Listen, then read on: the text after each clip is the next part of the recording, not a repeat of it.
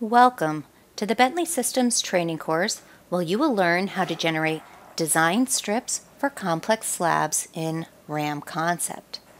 In this particular video, we will take a look at skewed design spans and learn how to modify the span cross-section orientation to adjust the reinforcement layout at these conditions. Now, as you can see on your screen, I'm already taking a look at the longitude design spans plan. When I'm thinking about span orientation, sometimes it might be nice to turn on your design strips on these plans. To do that, let's go to our visible objects icon in the standard toolbar,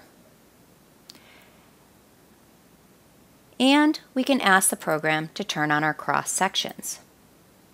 This will show you where all of your design strips will be located for your particular model. And what we're specifically taking a look for is any type of skewed spans. Now, when can this happen?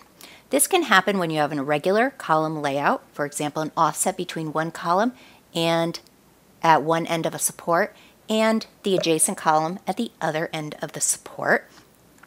And it could also happen when the center line of your columns are not exactly lined up. We have that condition over here at the north end of the structure, if you notice, where we have two different sized columns and the design spans automatically go from center line of support to center line of support. Now, what this will result in as far as reinforcement goes is it will result in skewed bars. So here we can see a more dramatic skew where we have an offset in our columns or an irregular grid layout, and then we can also see a little bit of skewing over at the other end of the structure. Now, if I would like to detail these reinforcing bars as skewed, I can go ahead and leave my design strips as their default condition is, which is basically from center line of support to center line of support.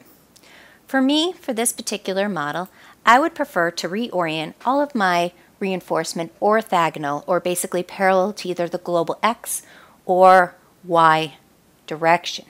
Now, do I need to know the exact angle that I'm looking for? I actually don't, because the program does provide me with a Reorient span tool that I can use to adjust these cross sections. So let's go ahead and take a look at that. So what I'm going to start with is I'm going to go ahead and select the design spans I want to modify. And actually for this model, I'm just going to go ahead and select all of them. Some of them are already oriented the way I would like, but for anything else, it'll go ahead and adjust them accordingly. So I've selected all of my design spans in this direction, and then I'm going to access this tool in the layer specific toolbars. This will orient the span cross sections. So I'll go ahead and click that. And what I want to do is I want to create this where it's parallel to the global x-axis. Now I can select 2 points that are basically exactly in line with that axis, or I can ask the program to snap to orthogonal.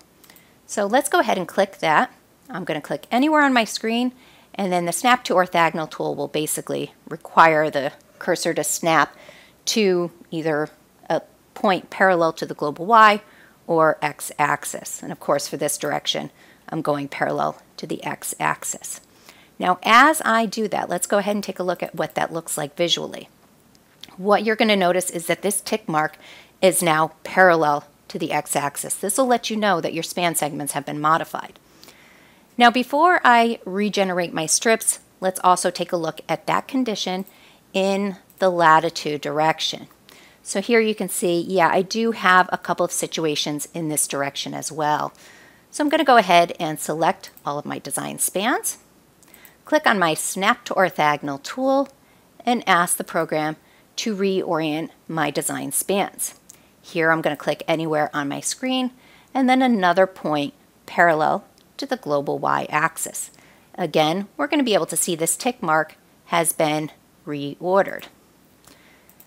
Now at this point, let's go ahead and regenerate our design strips.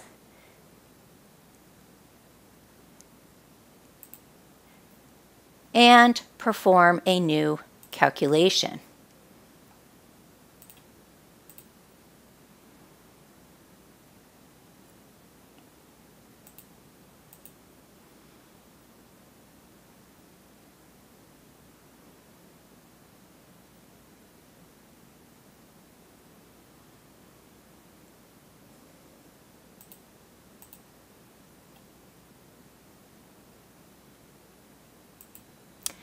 After the new calculation is performed, we should be able to see your design strips visible on your screen if you had that type of object already turned on.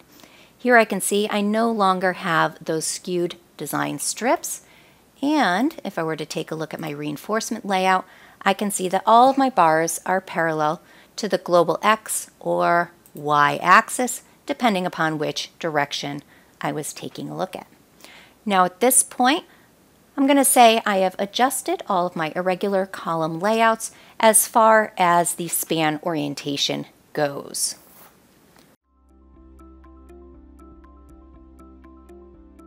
If you found this video helpful, please give it a like. If you want to see more such series, consider subscribing to our channel.